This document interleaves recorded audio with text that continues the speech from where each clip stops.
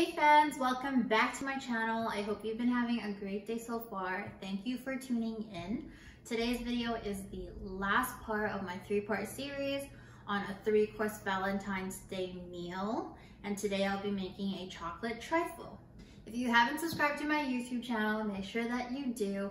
I'm trying my hardest to release at least one video a month, if not a lot more.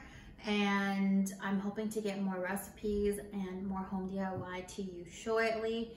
If you haven't followed any of my social media accounts, make sure that you do. I do post on there regularly, a lot more, so you can stay tuned and see what I've been up to. And I guess let's get started. So a trifle traditionally has custard and jams in it, but I'm not making mine the traditional way. I have just made a variation of it, which I think will just be as good. It's pretty much the same basis. It's just a bunch of layers, so cake, custard, whatever you want in the middle, chocolate. I'm putting chocolate crumbs today, and then you can just keep layering it on. And then the top layer would be whipped cream and chocolate. The ingredients, again, you can find them in any grocery store. They're super simple. I've just got 2-bite brownies here that I've cut into 4 pieces. I've got some chocolate pudding jello that I've got from the grocery store as well.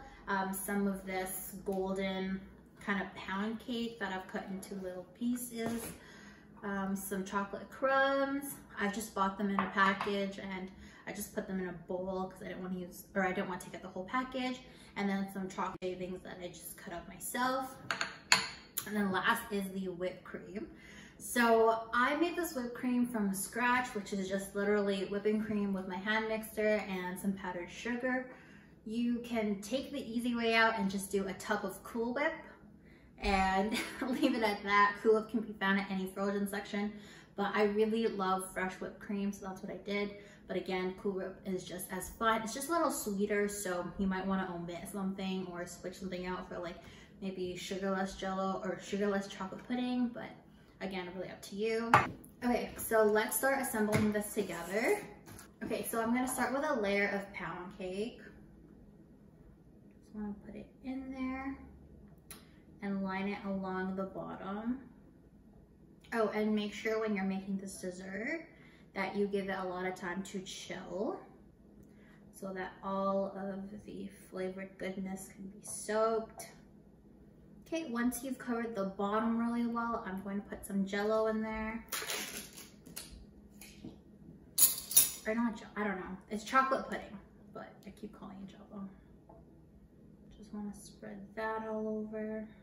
You could also make the pudding from scratch if you'd like. There's also like pudding mixes, but I thought this would just be a lot easier to do. Okay, once you're done that, I'm gonna put some chocolate crumbs.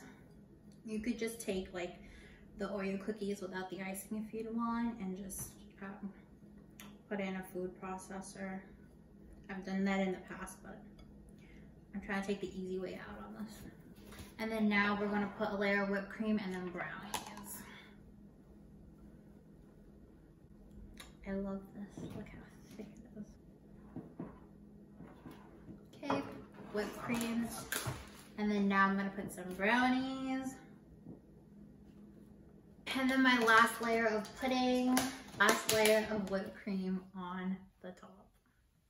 Okay, and now add some chocolate shavings. Okay, so we are all done.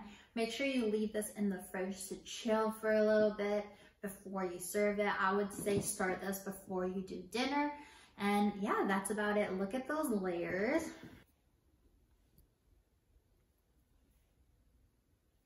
Again, you guys, thank you so much for watching. I had a lot of fun creating these videos as a 3-part series. I hope you guys enjoyed it too and try some recipes that I put out.